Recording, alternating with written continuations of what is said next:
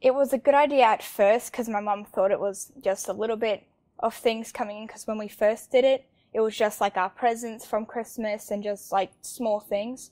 But actually moving into the RV with all our stuff, that moving into a big house into an RV is actually really challenging. So we had to like put a ton of things in storage, and it was really hard, and it still is pretty hard to live in an RV that small with technically 3 teenagers and big mum and dad and 3 rabbits and a dog.